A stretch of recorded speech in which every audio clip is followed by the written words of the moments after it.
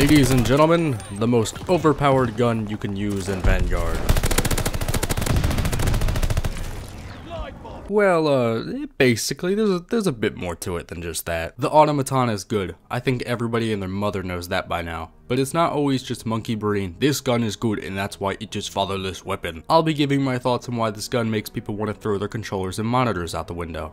To be honest, I didn't even think the gun was that broken a couple months ago. I wasn't looking at videos asking what the most bullshit guns were and making my parents wish they had gotten an abortion. I used the gun, I liked the gun, and I played with it whenever I wanted to. And over time it all started to come together for me.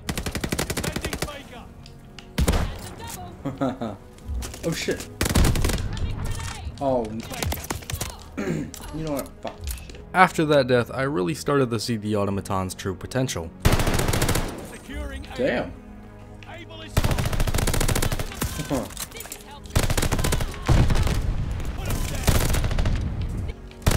Damn, I gotta use this thing off. The Automaton starting out is kind of like a double-edged sword. While yeah, the gun eats the ass of people you shoot, and the recoil isn't even that much, so the gun feels very consistent. The gun only has 25 bullets in a mag to start out, so you better be hitting your shots if you want to succeed with it. But for me, I kept using it, and it slowly started to turn into the Automaton we all know today. Hands up, pals! Oh, and the great part is, the gun is even good at low level.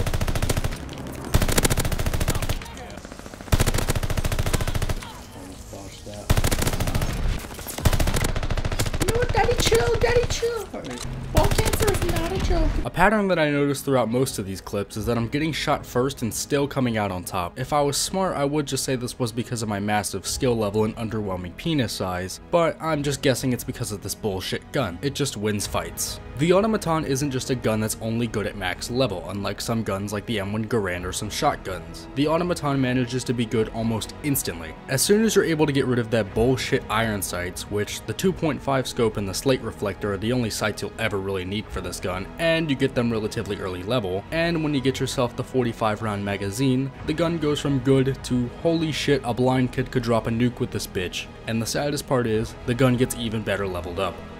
After all the trials and tribulation I had gone through, which by that I mean pressing LT and RT in the general direction of enemies, the gun is finally maxed out and ready for more serious play. Unless there's a dickhead with a shotgun around the corner. Oh my god, you bitch. With all the attachments that lower the recoil of the gun and the 75 round magazine, which makes the gun look like two balls in a bong, the gun is now an absolute laser beam. And with the scope like the 2.5, you'll have no problem absolutely beaming people before they can even react to you, making a lot of people wish you were a part of the Make-A-Wish Foundation. With my newly leveled up gun, I decided to take my fat ass into a couple of search lobbies to see how it holds up with the other fatherless sweatards using the other broken bullshit weapons in this game. At first the search lobbies weren't too bad, me doing well in most instances, but I soon remembered why I don't play search and destroy. Where? Oh my god. What the Vulcan says to me, hey, worker? What did you say to me? Sure, there was nothing inherently wrong with that death, but you'll see. Just each and every death will slowly make you more and more angry as time goes on. You see, all it takes is one game, and this Oasis game brung me to my fucking knees. With my buddy having packet burst and the enemies using the most infuriating guns you've ever seen, it really made me want to kick a newborn baby or some shit. Whether it was crummy tactics or getting rocked by good guns, the losses just piled up one after another. But hey, at least my buddy was doing well. With losing getting closer and closer to us, we had our last-ditch effort to finally turn the game around. Unfortunately, we ended up losing that game by a decent bit, but justice wasn't too far away from these tryhard search players. In the last game that I played, I was mostly getting thrown around and simply being outgunned by other people, and that thought in the back of my mind that the Automaton just doesn't cut it anymore became louder as each death made me even more mad. But this final game gave me hope. We started to come back after being down 0-3 to start the game, and every kill made it that much more satisfying, and soon after that we came away with the W, and I got to mag dump the tryhard at the end of it to make it that much more satisfying. If you could take away one thing from this video, it would be to at least try the Automaton. While it may not be the most broken weapon in the game anymore, it definitely still will get you many kills and still be used really well in serious matches. I'd argue the average player could use this thing better than I can, so if I got so many kills with it, imagine how many kills your sweaty ass could get with it. the possibilities are endless. For those who want to know, I'll be giving my personal best loadout for the gun in the next clip. For the muzzle, I would have the F8 stabilizer. It's great for the accuracy and the damage range. If you want, you could also use the compensator for recoil control.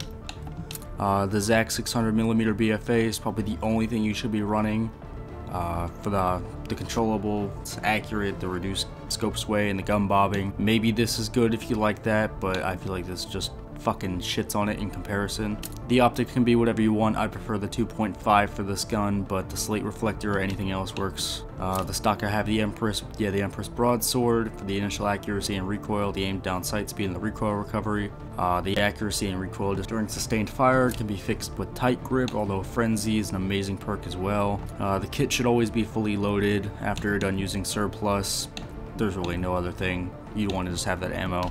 The rubber grip is great for the recoil control, although there's probably others like the pine tar grip that work also, but I prefer the rubber grip. The 75 round mag makes it to where you'll never run out of ammo ever again, and the downsides aren't even that bad. If you want, you could use the 45 round mags, but you might as well just go big or go home, and plus it looks funny with the 75 round mag. The ammo type should almost always be lengthened. If you want to be a bitch, go incendiary, but you know, this always helps with the bullet velocity. And the underbarrel will always be the M3 ready grip, just the ADS speed, sprint to fire speed, and the aim walking movement speed.